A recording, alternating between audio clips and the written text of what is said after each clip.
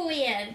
En kil, det har en teknisk funktion och är en av de mäktiga 5. Den fanns redan på stenåldern och den användes som ett verktyg. Och vi kan hitta den idag också lite varstans. Till exempel i den här jättelånga stora spiken.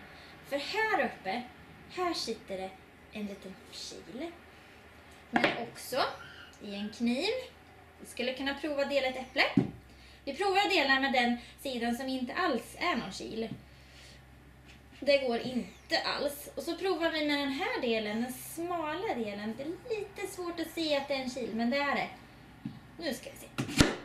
Ja, det gick! Om man sätter ihop 2 lutande plan, så här, då blir det en kil. För att skilja de här 2 från varandra så kan man säga att saker ofta rör sig på ett lutande plan, medan saker rör sig genom någonting med kilen.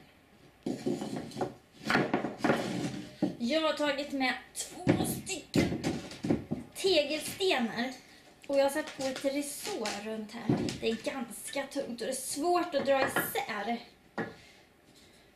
Därför tänker jag använda mig av en kil. Här nere är den väldigt smal och här är den väldigt bred.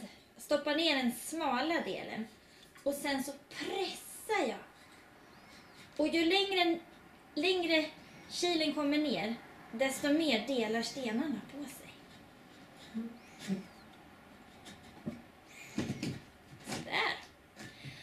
Och när man trycker så tillsätter man kraft här uppe.